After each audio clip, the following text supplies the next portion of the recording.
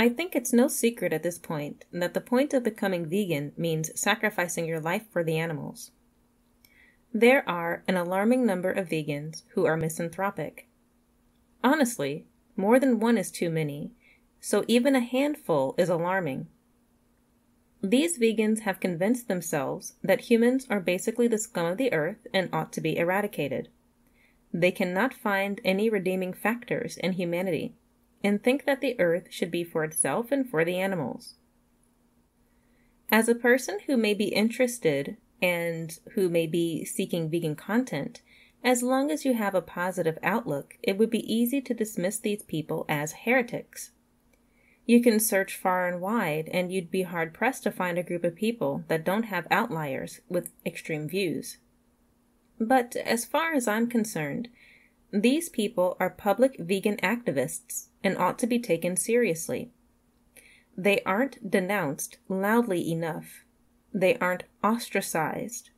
They still speak for the movement. They act on behalf of the movement. They embody the movement.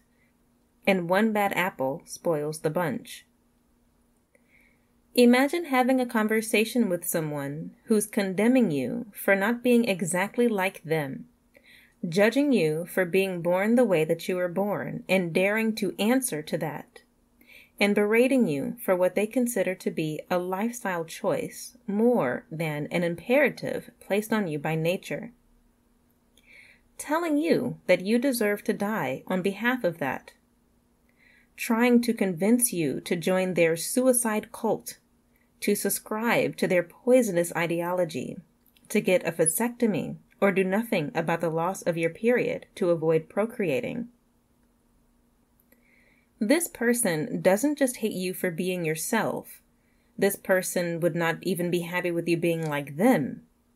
They are unhappy with themselves, and they would still hate you, even if you were the perfect vegan. Imagine facing this person. They would expect you to adopt the same toxic ideas that they have about humanity.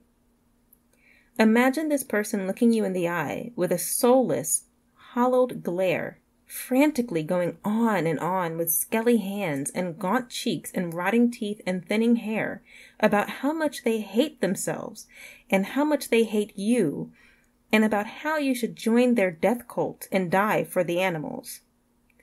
And then imagine taking that person seriously. It couldn't be me.